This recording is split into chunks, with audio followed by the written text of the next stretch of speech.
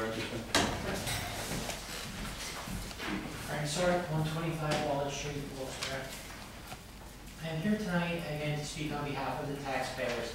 It has come to my attention that the city of Wilkes-Barre has adopted a new right-to-know policy, and several citizens have already begun to be met with the no responsive documents excuse. What's going on? Are these more coincidences or more likely attempts by this administration once again to cover up its shady business practices? I'd like to call your attention again to the 15 hopefully missing, lost for good credit cards that would hopefully never see the light of day if the average Joe didn't subpoena them from the bank.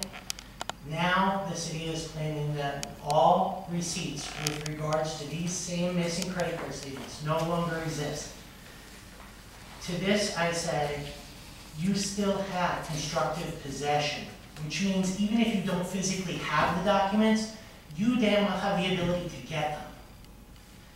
So I would demand that you obtain these immediately, or the Taxpayers Association will start making the calls on behalf of the city for you and start having them faxed over.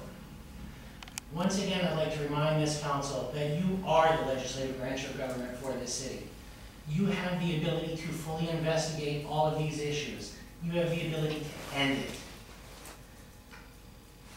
The questions that I'd like to get answered tonight is, what is the city's policy with regards to the credit card usage? What are the policies with regards to the receipts? Who is supposed to maintain them and why don't we have them? And why aren't the credit card statements posted on the city's website so that anyone can view them at any time? Why do citizens have to jump through so many hoops to get the answers to where their money is being spent? I await your response. Anybody care to comment on that?